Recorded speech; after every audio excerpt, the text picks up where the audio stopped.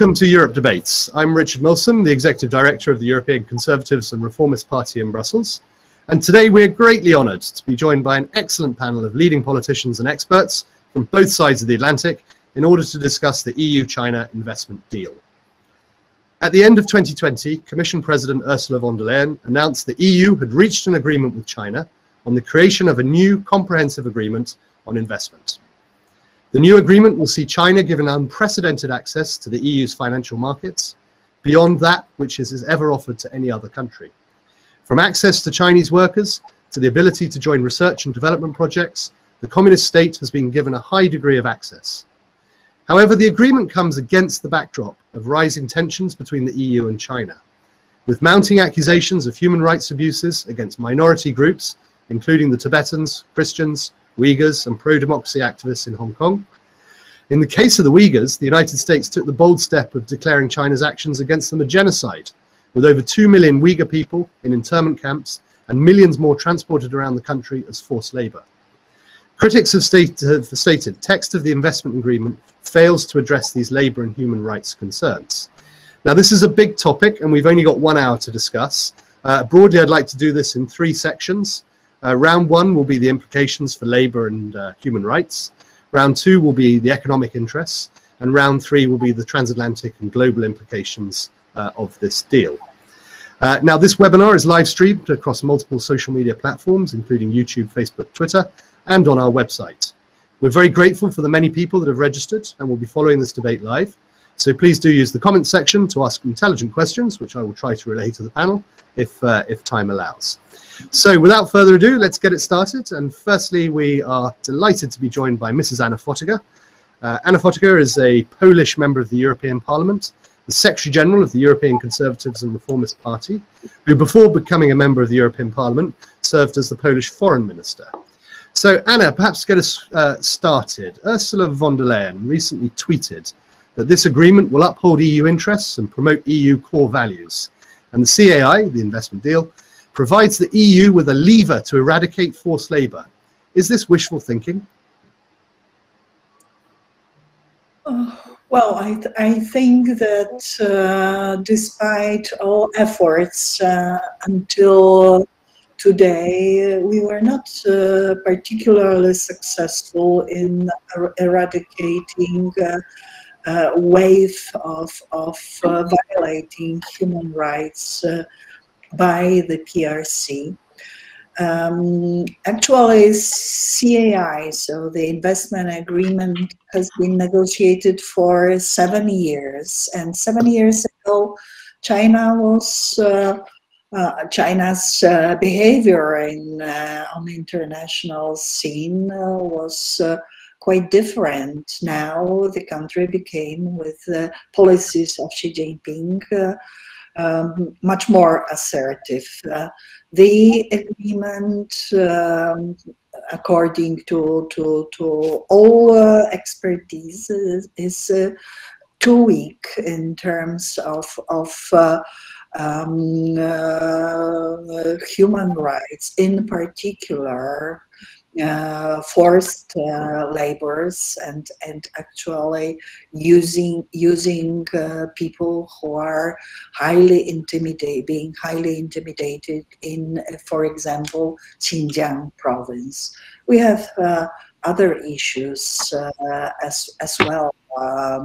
The capital punishment in China. We have extremely aggressive attitude vis-à-vis opposition leaders in the country. We have very aggressive approach to Hong Kong, Taiwan, and Tibet. So we have really many issues. There are other concerns. Of course, I'm sure that my colleagues are going to talk about this. So I'll leave them also the floor to do this. I've been watching the human rights situation in China and the attitude of China vis-à-vis neighborhood and for many years already. It is not only the concern of transatlantic community, it was my own interest and engagement in the parliament. And I'm truly worried about this agreement. I think that it emboldens China to move further.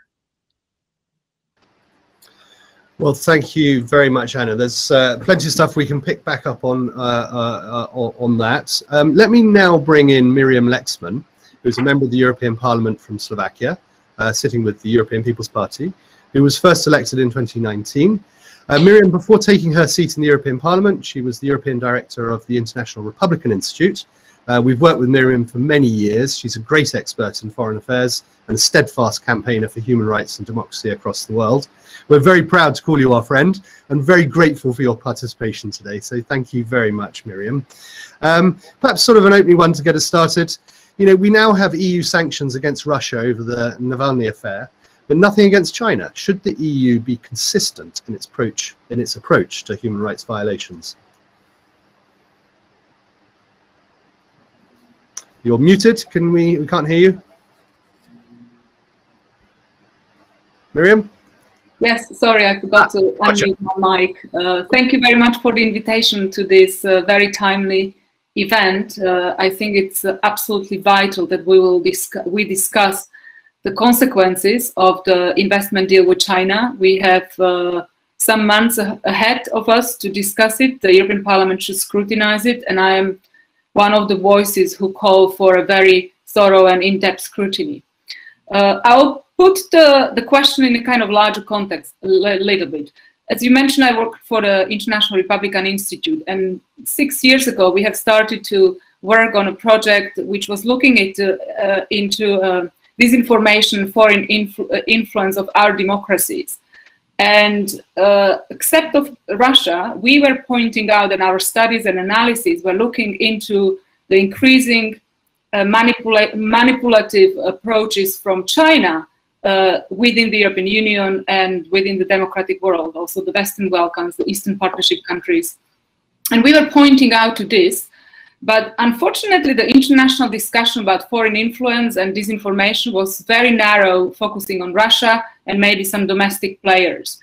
And China was completely ignored. And I remember at a very high level conference, there was a think tank expert, and I was saying that how dangerous it is that the totalitarian communist regime as China or the Communist Party has direct access to our media, is trying to influence through media our public opinion. And the answer was, but China is not ideology. China's only interest is to extend its economic deals and economic prospects. So I was largely shocked. Then the COVID a year ago came, which has revealed the enormously dangerous situation we are vis-a-vis China, because they are not only manipulating our public opinion, they're able to bribe and influence the high-level diplomats and our ambassadors to China, the Commission decisions. And this is really worrying situation. Also, manipulate or blackmail our countries through our economic dependency on a very crucial material like the healthcare material at the COVID, but also, I mean, other products. And coming back now, amid all this, we strike the deal with China, which should extend our economic cooperation, but at the same time, we are able to come up with the Magnitsky after, I don't know, 6-7 years of discussing it, the European version of the Magnitsky Act, but we are unable to use it. And I think this is really a big failure. Today, I was receiving a couple of emails from Hong Kong activists asking when is the European Union starting to use the Magnitsky Act? And my answer is, I don't know. I mean, the European Parliament is bringing up, we have already proposed a couple of lists of names of people who we believe through our contacts should be on the sanction list. And unfortunately, this is not happening. And we know that the human rights abuses in China are growing the Conservative Human Rights Commission of the British Parliament has issued a report on the human rights situation in China. This report brings really appalling records of the situation of human rights in China. Richard, you have mentioned already the Uyghurs, but this doesn't stop there. I mean, it's the Christians, it's people of many different faiths, but also the political opposition, but also people who just want to fight for their right at the moment when it's violated. It's so this regime is really increasing its pressure against its own population. The report of the Conservative Human Rights Commission is called "The Darkness Deepens," because a couple of years ago they have issued a report which was called "The Darkest Moment," because one of the human rights activists has mentioned that the situation is as bad as was during the Tiananmen Square pressure or oppression. And now they were thinking of how to name this report, because the report practically shows that the situation since then has even worsened. So practically that's why it has this name. And I think that this is a complete failure of our, I would say, value-based policies, and gives a slap into the values we have got, because the EU in our treaties clearly says that the values which brought the member states together should be pursued in our foreign policy. And if we strike the biggest economic deal with a country where the human rights situation is at the darkest moment, I think this is a failure. And the kind of arguments that through this economic cooperation we can improve the human rights situation, I think has already proven completely as a failure, because naively, I would say in the 90s, the European Union saw that through economic engagement with Russia or other countries or semi-totalitarian or undemocratic countries, we can push for improvement of the human rights and democratic structures in the countries. I think now we learn the lessons that these countries are able to use our money in order to support their regimes. And I think this is the failure we are doing, that we are trying to still manipulate our own beliefs that we are still helping through economic cooperation, but we do exactly the opposite. Thank you. Well, thank you very much, Miriam. And it's my fear in this is that the Commission, in pursuit of this deal, will be prepared to allay some of these concerns and not address them in the way that they should in the pursuit of the deal, at a time when we should be keeping up as much pressure as possible to try and change the situation. But thank you, Miriam. Let me now introduce you to Teresa Fallon, who it's the first time she's with us on one of these Europe debates, so thank you very much for joining us. Teresa is the founder and director of the Centre for Russia-Europe Asia Studies at CREAS in Brussels. She concurrently is a member of the Council for Security Cooperation in the Asia-Pacific, a non-resident senior fellow of the Chicago Council on Global Affairs, adjunct professor at the George C. Marshall European Centre for Security Studies, and a member of the CEPS Task Force on AI and Cybersecurity. Wow, I don't know how you do all of that. Teresa's current research is on EU-Asia relations, maritime security, global governance, and China's Belt and Road Initiative, and a great power competition. She's testified on numerous occasions to the European Parliament on the Committee for Foreign Affairs and the Subcommittee on Security and Defence, and is often featured in European international media. So, Teresa, thank you for being with us. Perhaps just building on this, can China be persuaded to sign the International Labour Organization Convention as part of this? Let me just take you off mute.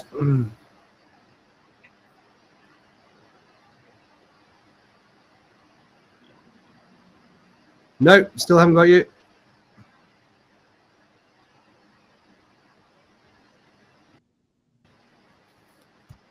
We can't hear you.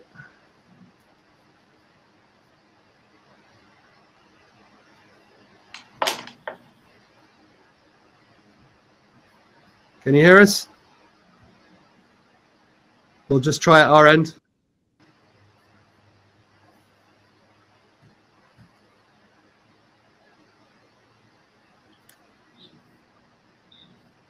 Teresa, I think we will have to come back to Teresa. Okay, right. Dr. Azim Ibrahim, who is the director of the New Lines Institute for Strategy and Policy. Dr. Azim has been with us before, so welcome back. He completed his PhD from the University of Cambridge and serves as an International Security Fellow at the Kennedy School of Government Harvard, and a World Fellow at Yale. Over the years, he's met and advised numerous world leaders on policy development and ranked as a top 100 global thinker by the European Social Think Tank and a young global leader by the World Economic Forum. Dr. Ibrahim is also the author of The Rohingyas Inside Myanmar's Hidden Genocide and Radical Origins, Why Are We Losing the Battle Against Islamic Extremism? So, Dr. Azim, you recently wrote a report on the coercive labour in Xinjiang. Will China change its approach and labour laws in light of potential trade agreements with the US and the EU? No, thanks so much for having me, Richard, and thanks so much to my esteemed colleagues, Anna and Mariam, who've made very salient points. So in terms of your question, will China change its behaviour? This economic deal that Europe is signing up with China, I can understand the motivation behind it. After the Trump administration, Europe has decided to enact what they call strategic autonomy and not be reliant on the US and the Republican voters for their security and economic dependence. Hence, they are looking elsewhere for partnerships, and China obviously being the fastest growing economy in the world, one of the biggest economies, is a natural partner. But this is much, much beyond just economics. This is actually more to do with geopolitics. And I think in this sphere, Europe is making a mistake of historical proportions by trying to come to some sort of agreement with China. So in terms of your question, will China agree to these International Labour Organization and other treaties? They certainly would, but the probability of enforcing any of these agreements is next to zero. Western companies, Western observers will have absolutely no access to China as they do at the moment. They have no access whatsoever to Xinjiang and the labour camps, and any edicts that may arrive from the ILO or other institutions will simply be ignored. And Europe, on the other hand, will simply be quite happy to brush them under the carpet as well, as they have done so. Even at this particular moment, you can see countries like Germany have got huge plants in Xinjiang with Volkswagen and other entities, are just very quietly able to ignore all of the edicts that will come out from various institutions and human rights bodies and so on. So much of this is just window dressing for Europe to try to secure a deal, because Angela Merkel in particular is looking to China for the post-COVID economic recovery. Here's a country that they export over 50% of their cars to, so absolutely critical to the German economy. So looking at short-termism and compromising their long-term strategic position. And the reality is, Richard, is that countries, and there is a very clear track record of this. There is absolutely no ambiguity on this situation now whatsoever, that countries that are relying on China, even a very small bit, have to be fully on board with the Beijing project, have to be fully on board with the China project. Otherwise, they are punished mercilessly, not just online about trolling, but some actual economic punishment. Countries will withdraw, China will withdraw contracts, will withdraw investment from those countries that step out of line. And so this is a reality that we have to consider when discussing any sort of trade deal with China, is that you are essentially now getting into bed with an authoritarian, a ruthless authoritarian regime whose purpose it is to dominate the global economics. They are engaged in what can only be described as economic colonialism, getting countries into huge amounts of debts, countries that will that in many occasions don't need that kind of level of investment, don't need that kind of infrastructure, but they are getting into debt with China, who then translates that debt into economic power and starts taking over national assets, and these countries essentially become satellite states. And I would just like to, final point I would like to make is that one of the most significant trends that we are going to see over the next few decades is actually the economic stagnation and possible economic decline of Europe. The European Union in the 1980s constituted about 30% of the global economy. In 2020, which is essentially now 2020-21, it's about 16%. It's gone down dramatically, almost halved. By 2050, it is going to be about 9% of the global economy. Europe is in economic decline, and by becoming reliant on China for its economic development, for its economic growth, they are essentially will become nothing more than a satellite entity of Beijing to control as it wishes In 10 years' time, there'll be 3 major economic blocs around the globe. There'll be United States, China, and possibly India. The European Union will not even figure within that bloc. The European Union will essentially become an extension of Beijing. So the EU leaders have to decide now what side of the equation they want to come on. The US side, the Western side, or do they want to become part of the China bloc? Because that is the only question that has to be answered at this moment. Yeah, thank you very much, Hazim. I mean, it's I'd hope to have Bernard Guetta, a Frenchman, he hasn't managed to join us, to talk about the fact that, you know, it's perhaps France and Germany that stand to gain the most from this agreement. But how much economic gain justifies, you know, condoning human rights abuses in China? And unfortunately, I think that, you know, such is the desire, such is the pressure, that, you know, they're prepared to turn a blind eye and to, you know, also impact other partners, you know, across the rest of the democratic world who have, like the UK and the US, put tangible measures in place to try and improve the human rights situation there. So it's a difficult one. Anyway, hopefully Teresa will be able to rejoin us at some point. But let's move on now to the sort of economic interests. And perhaps Miriam, I could come to you first. Like I said, France and Germany have the most to gain, but many smaller EU member states already run a trade deficit with China. And won't this just widen the gap? I mean, I'm speaking specifically for you in Slovakia, but across the smaller states, are you going to end up with a higher trade deficit with China? Thank you very much, Richard, for the question. I believe so, and I think we are heading into the situation, and we don't need to, because I think instead of kind of hiding behind the wording that we are trying to, with this deal, with the trade investment with China, we are trying to kind of push for a level playing field for our companies, that they are not kind of on an equal footing with the Chinese companies, and this is our aim. I think that we all know that we are going to fail, that practically the deal doesn't extend really the level playing field for our companies, but maybe sets the status quo. And secondly, I believe that innovative and value-based approach would be that we're not striking any deal with China, but we are trying to figure out what the economic possibilities for trade deals there are with the democratic part of the world. I think this is our moral responsibility, and it's a responsibility for the safety and democracies in our own countries.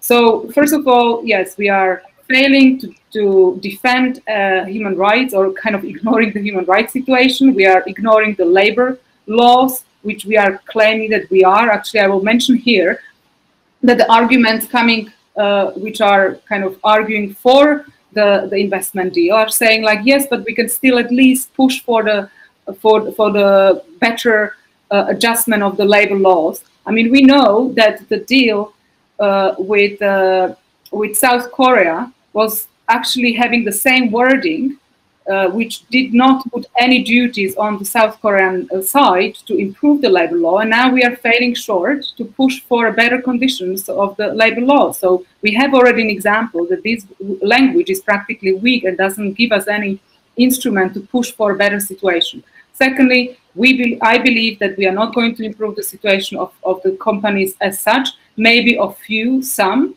which obviously, I mean, there are some allegations to whom and to what companies this deal is serving. And I'll mention one thing, because we are also saying or arguing for their arguments for the investment deal is that it will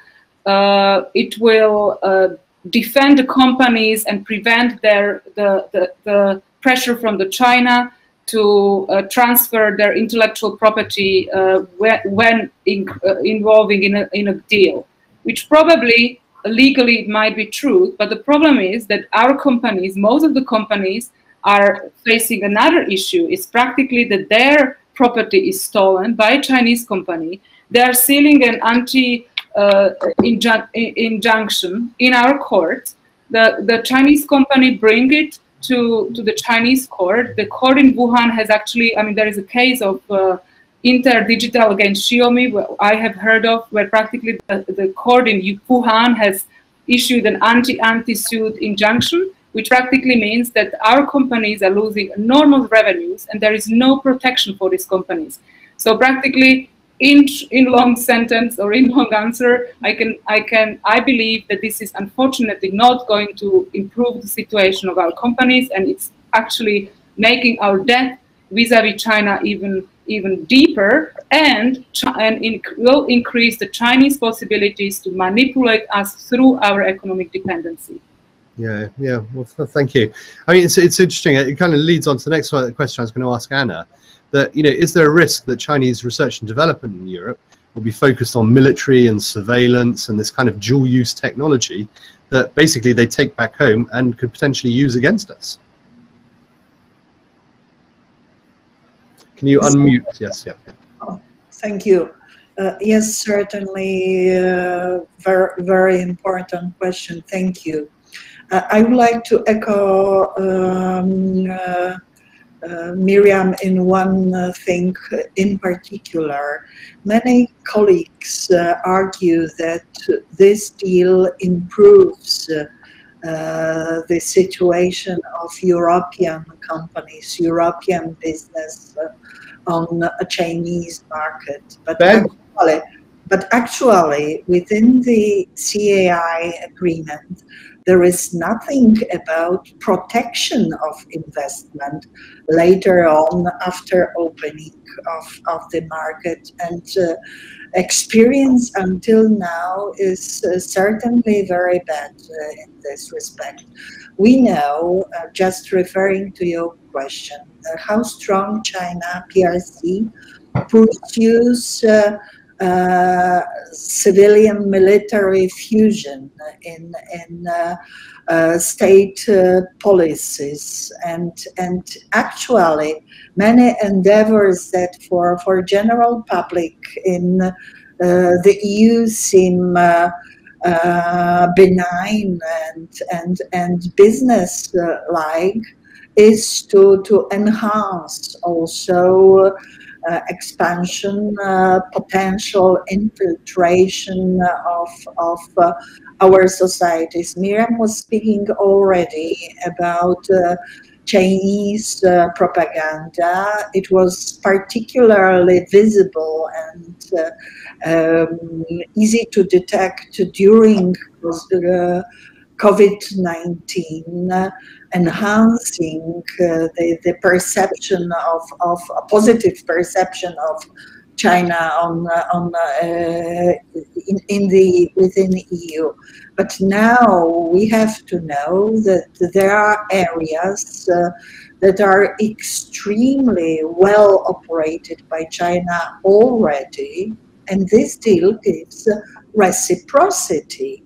It's not only improving our position and our role. When we speak about 5G, it is already quite dangerous in terms of the Chinese penetration of many areas of our life. So just a few years ago, it was well known in Poland that very high-ranking counterintelligence official has been simply working for Huawei and therefore for Chinese probably military intelligence. So we have many cases like this, but there is also one important topic that we already know how what kind of pattern PRC pursues in, for example, taking over companies or boards of companies in, for example, Hong Kong after imposing of the national security law, and how much pressure on let's say political behavior that is beneficial for Chinese interest has been already put in place on the EU territory. I would like to add maybe just one more passage that in 2018 we could indicate only one country within the EU having positive trade balance with China. It was Germany.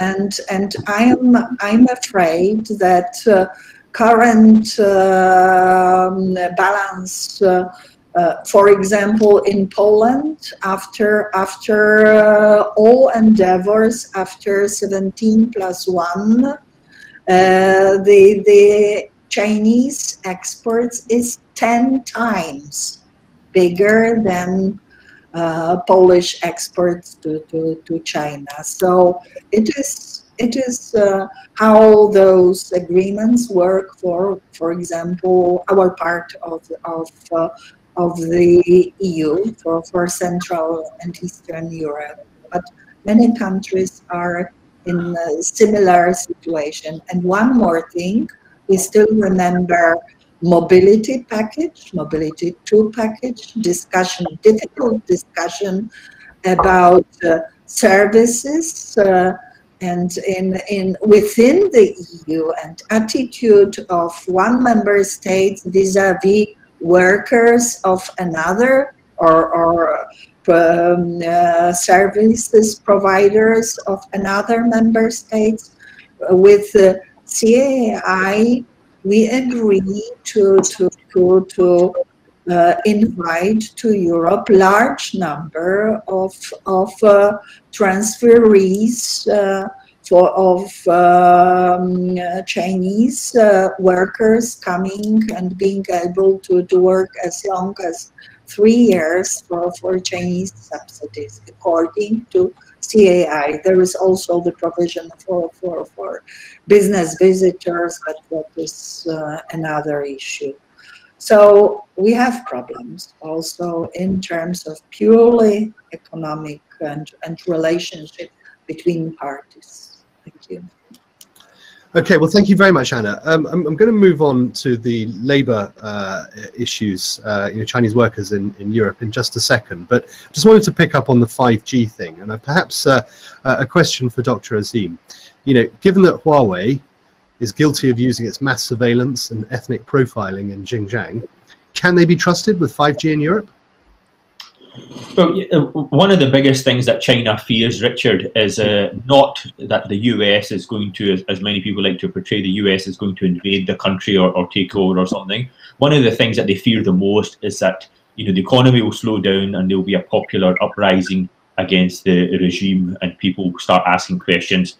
What's happening in Xinjiang with the Uyghurs is essentially not just a process of signification as articulated by Xi Jinping himself personally, but it's also a large test laboratory in terms of how do you use the most cutting-edge technology to control a very large population using surveillance and monitoring and all sorts of other high-tech facilities. 5G is an absolutely critical part of that. And now that they have mastered this technology, we are seeing that they are exporting this around the globe. Countries like the Philippines, countries like Myanmar, even most recently, have imported some of this technology to try to control their population. So the entire Chinese technology sector is subsidized through corporations like Huawei to the tune of tens of billions of dollars that Western companies cannot compete against because of just the sheer level of subsidy. And it's all designed to ensure that they are able to have this technological edge, and they are now interested in exporting this technology. So the whole Huawei debate was very interesting, simply because we have seen multiple cases now of countries that have imported this technology that are then under highly questionable facilities that the Chinese actually developed for them. The African Union was a case study in which the servers would turn on in the middle of the night and data was being exported to China. The same case happened in Pakistan as well with the traffic control system. So countries participate in these technological transfers at their own peril, considering what the case studies have actually shown. Super. Thank you so much, Dr. Azim. Now, I see we've got Teresa back. Can you hear us? I can hear you. Can you hear me? Excellent. Thank you. Well done for working it out.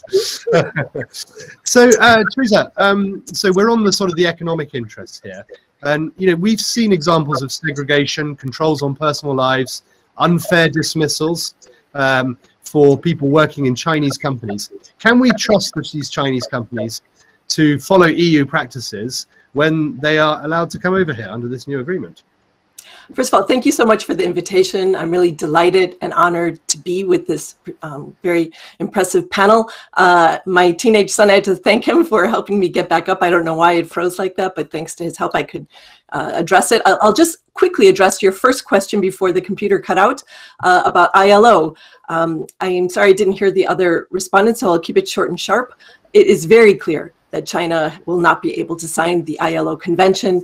We saw Xi Jinping, an advisor to really Xi Jinping, has stated on the record that that would be impossible to sign onto, that it touches on labor unions, which the Chinese Communist Party will not tolerate, and also Xinjiang, which they don't want anyone making any sort of rules and regulations about what's going on in Xinjiang. So I think it was a big mistake for President Ursula von der Leyen to try to spin the CAI as a way to have a lever of influence on labor issues in China. It's clearly a race to the bottom. We see forced labor issues. When asked under the head of Volkswagen, who has a plant in Xinjiang, was asked by a BBC journalist, can you guarantee that there's no forced labor in your supply chains? And he stated that he could not. So clearly European companies are using forced labor. They are unable to clarify, and it's not just in Xinjiang, it's throughout China, because we know that the laborers are sent around China to work in various factories. So that was my first point. And then your question about observing labor rules and regulations in Europe, it's difficult to assess because we've seen recent articles written about Huawei in Europe, for example, at their headquarters, and that there were several instances of if a Chinese staff member of Huawei married a European, they were immediately sent back to China. So that seems to be a bit of overstepping the bounds of Huawei rules and regulations within Europe. So they're very interested in controlling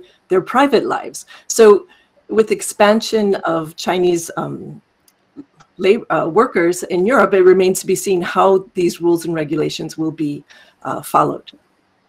And well, thank you for that. And sticking with you, Teresa, I mean, given the provision that Chinese workers will now be able to come to the EU for up to 3 years without restriction, are we risking social dumping and distortion in the labour market as well? Well, in the post-COVID-19 economic landscape, we know we're going to have very difficult economic rough ride for European workers. So it's really unclear how this is going to factor into, how much will Europeans be competing with Chinese for these positions? And are they really laborers working for these companies, or are they here for other means? I'm trying to be very diplomatic and state that. So we've already seen this type of labor arrangement in Switzerland.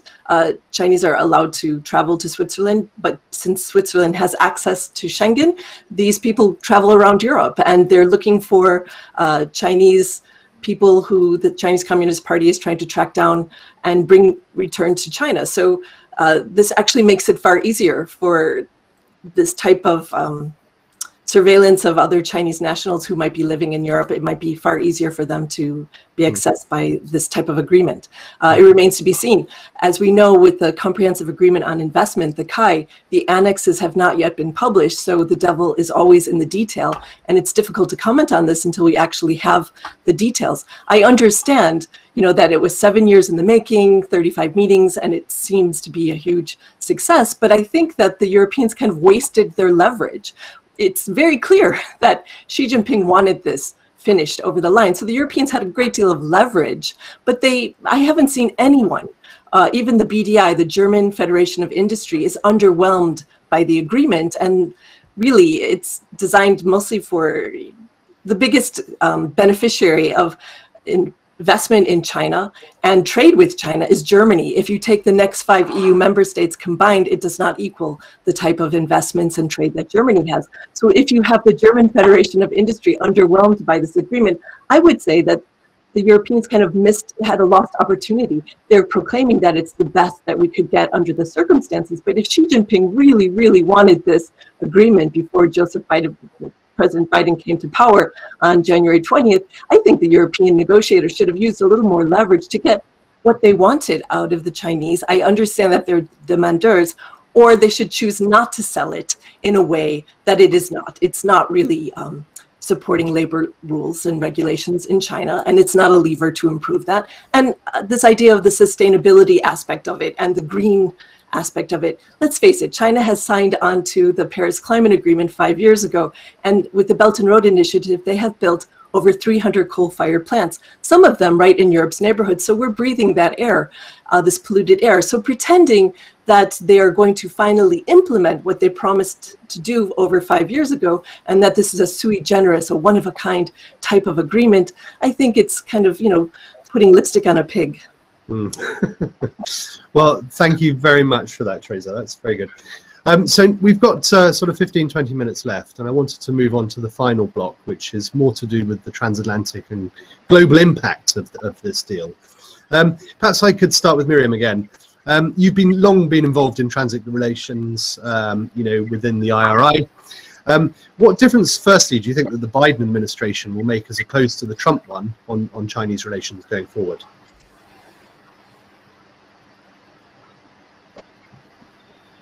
Thank you very much.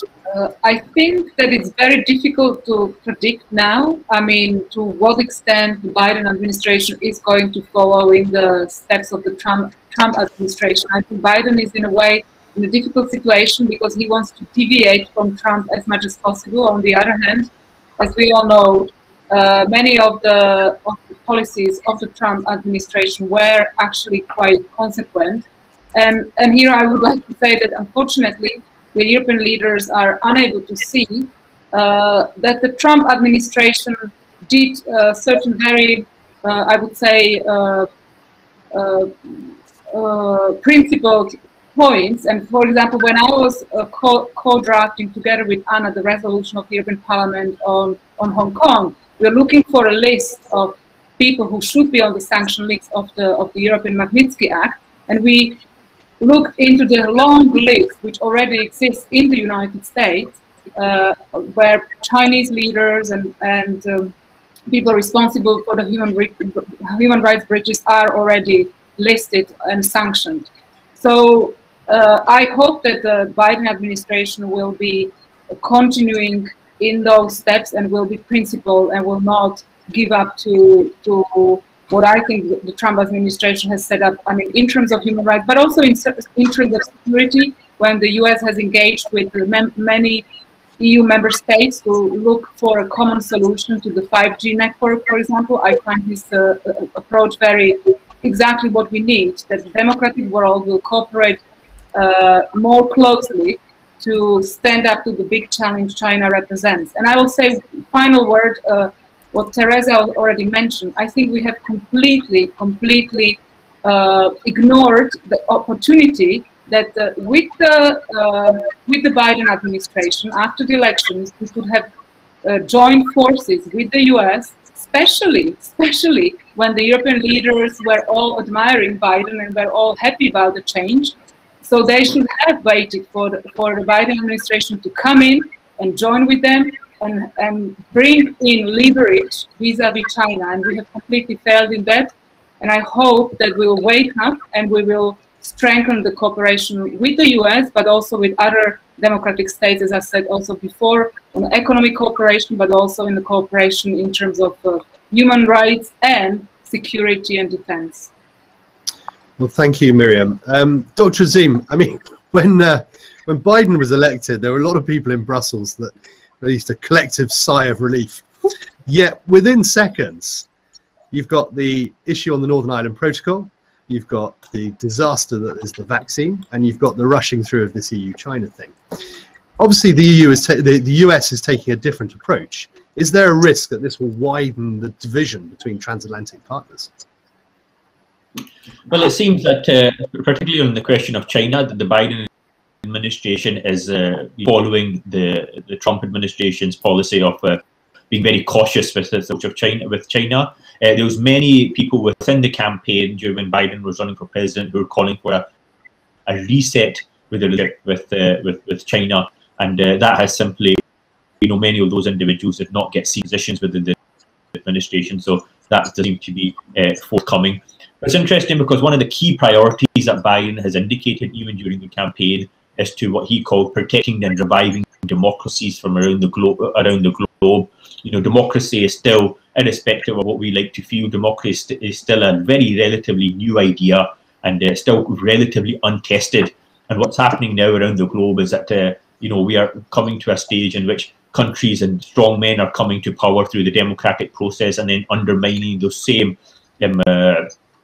democratic pillars that actually brought them to power. And China is a country that's very keen to exploit this. If you watch Chinese media, they are very clear to exploit the whole COVID situation and them trying to demonstrate that how effective a single party authoritarian system is in dealing with a crisis such as COVID in comparison to Europe, in comparison to the United States, which seem to be in a complete mess. Even the Capitol riots in Washington got significant coverage in Chinese media to demonstrate that, look, the democratic model is completely flawed.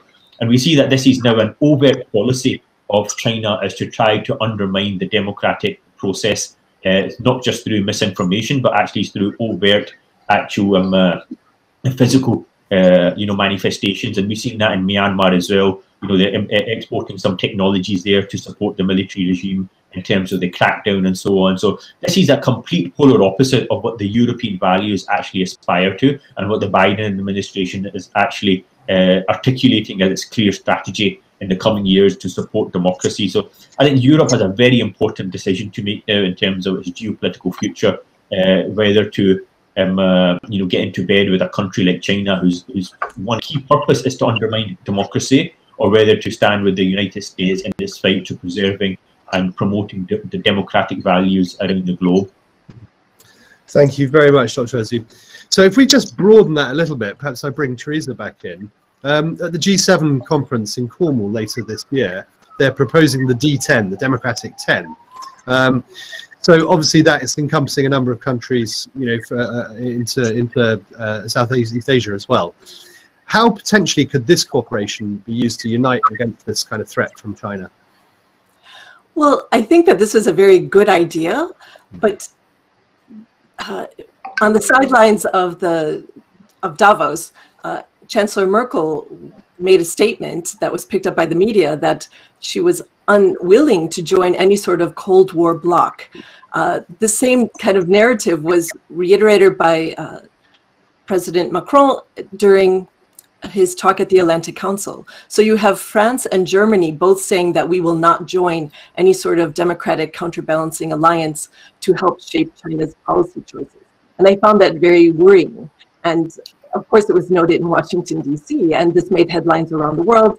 Is Europe a reliable partner? I mean, of course, the U.S. has other allies in Japan, South Korea, Australia, perhaps even India. The Indo-Pacific is really heating up. And is Europe just going to be co-opted and neutralized by China? We see growing economic interdependence with this agreement. And we know how this works. When you have an agreement like this, I mean, the Comprehensive Agreement on Investment does kind of lock in already open things that China has done. So I understand why Europe wants to lock these things in, and that makes sense.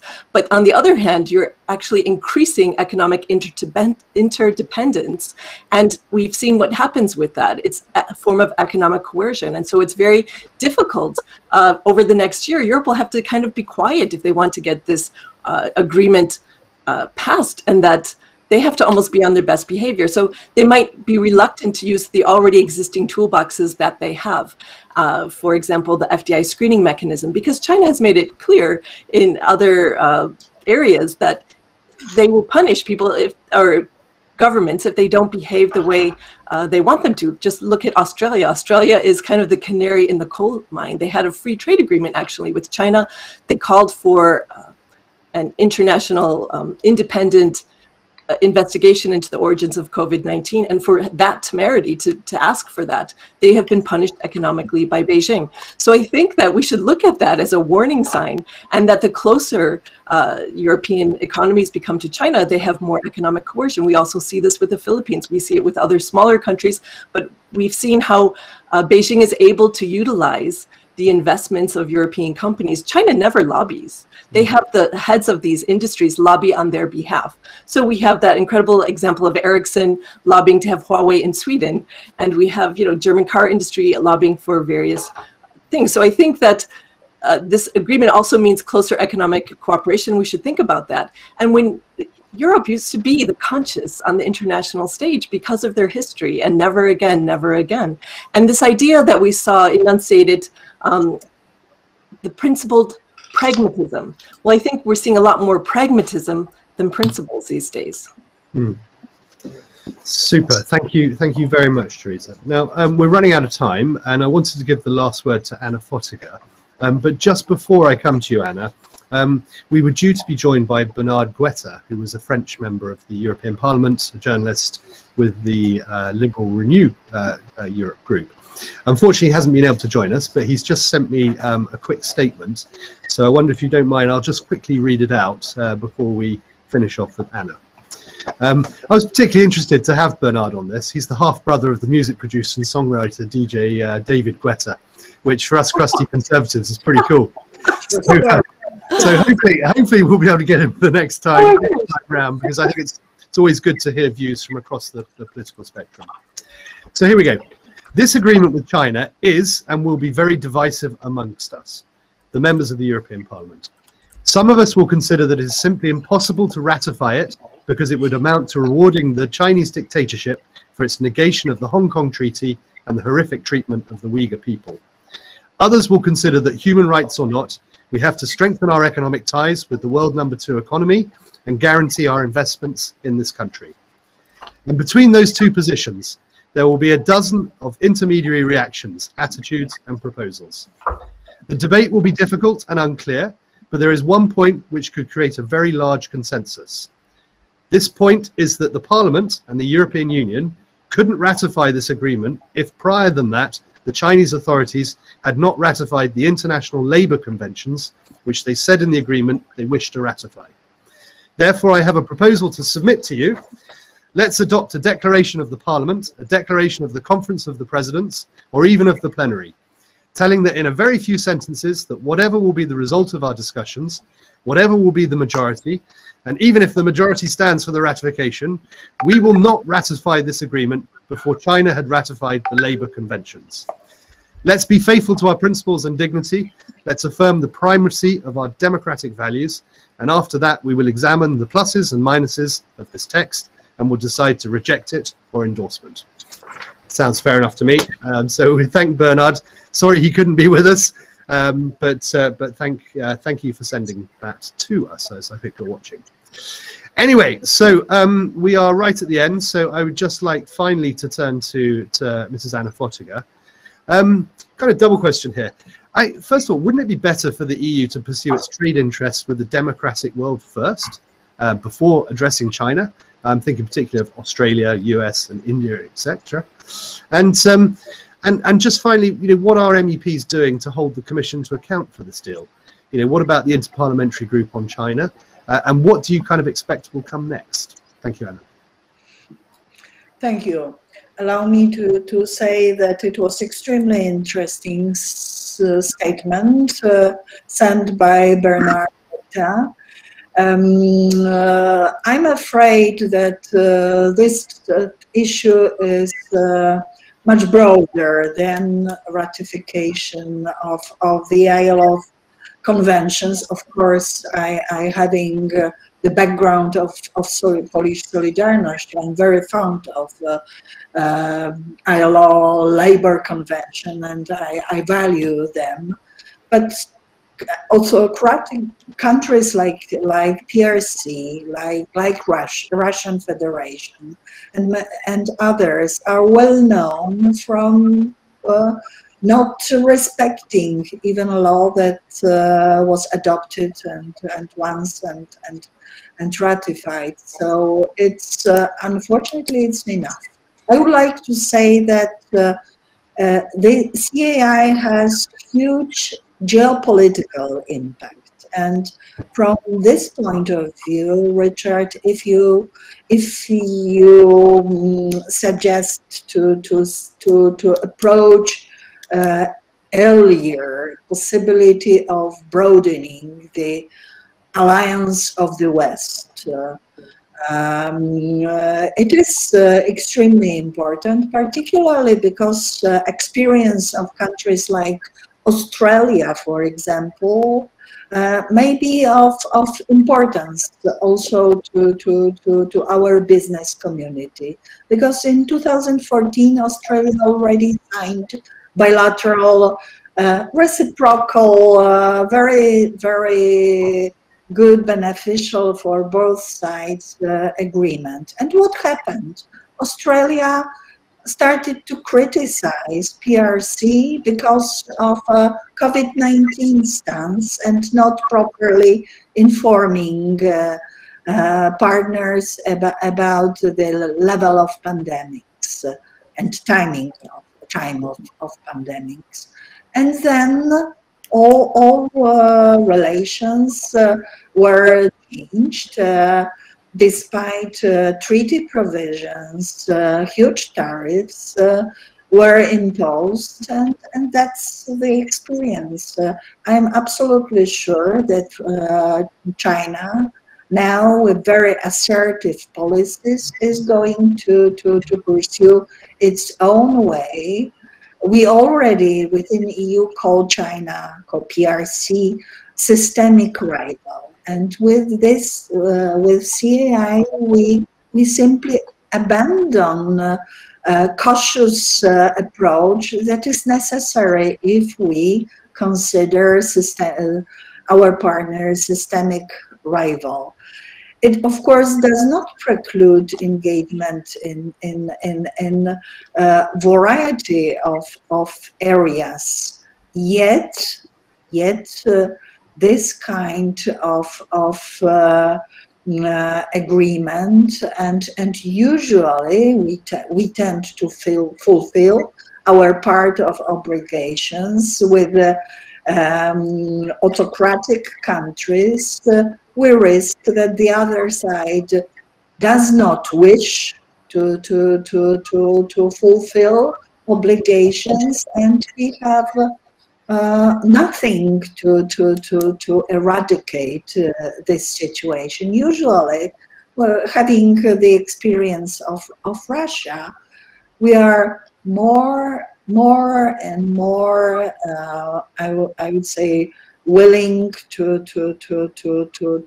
just put a blind, turn a blind eye on behavior of such countries. So therefore, I'm against ratification of this agreement. And one more remark. Yes, the agreement was quite hasty, just before inauguration of the new administration in the United States. For 7 years, Xi Jinping was reluctant to come to conclusions